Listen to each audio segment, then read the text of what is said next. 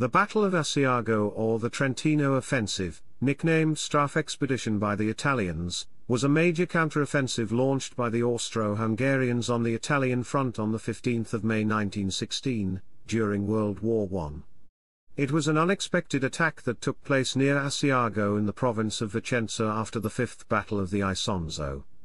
Commemorating this battle and the soldiers killed in World War I is the Asiago War Memorial. Chapter 1, Background. Already for some time the Austro-Hungarian commander-in-chief, General Konrad von Hötzendorf, had been proposing the idea of a Strafexpedition that would lethally cripple Italy, Austria-Hungary's ex-ally, claimed to be guilty of betraying the Triple Alliance, and in previous years he had had the frontier studied in order to formulate studies with regard to a possible invasion. The problem had appeared to be serious, mostly because the frontier ran through high mountains and the limited Italian advances of 1915 had worsened the situation, and it excluded a great advance beyond the valleys of Valsugana and Val Lagarina, and the plateaus of Lavarone, Folgaria, and Asiago.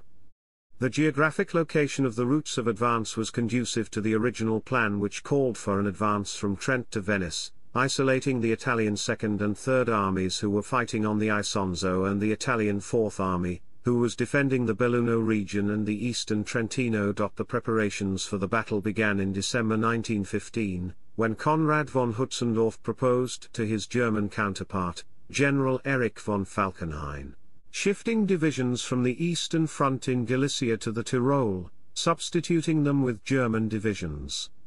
His request was denied because Germany was not yet at war with Italy, and because redeploying German units on the Italian front would have diminished German offensive capability against Russia, as well as against France in the anticipated offensive in Verdun.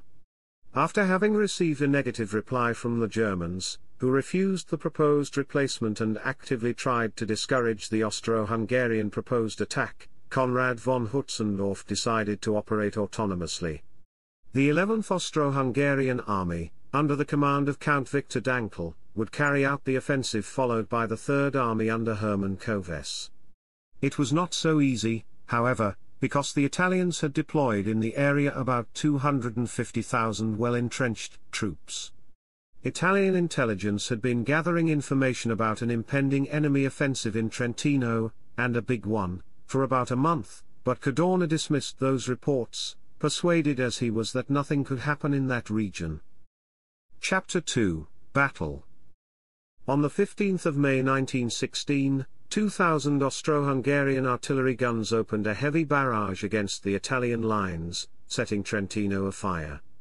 The Austro-Hungarian infantry attacked along a 50 km front.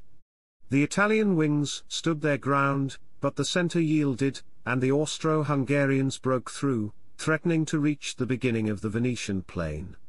The offensive overwhelmed the undermanned and disorganized First Army, and with Vicenza about 30 km away, all the Italian forces on the Isonzo would face outflanking. Cadorna hastily sent reinforcements to the First Army, and deployed the newly formed Fifth Army under Pietro Frugoni to engage the enemy in case they succeeded in entering the plain.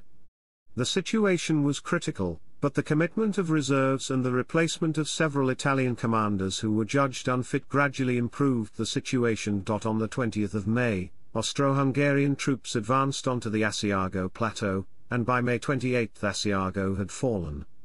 The Austrians, however, were exhausted, low on munitions, and had weak supply lines, and by the end of May had failed to break out into the lowlands. The new Italian defensive line on Mounts Pisubio, Novegno, Zugna, Ball Pass and Astico Valley held and repelled repeated Austro-Hungarian attacks. On the 2nd of June, Italian troops started their counteroffensive, slowly regaining ground.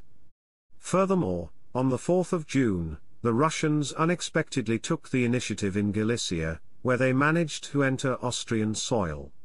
Although they were effectively countered by German and Austro-Hungarian troops, Hötzendorf was forced quickly to withdraw half of his divisions from Trentino. With that, the Strafexpedition could no longer be sustained and the Austro-Hungarians retired from many of their positions. Italian troops in the region were increased to 400,000 to counter the Austro-Hungarian positions. Although the Strafexpedition had been checked, it had political consequences in Italy. The Salandra cabinet fell, and Paolo Baselli became the new prime minister.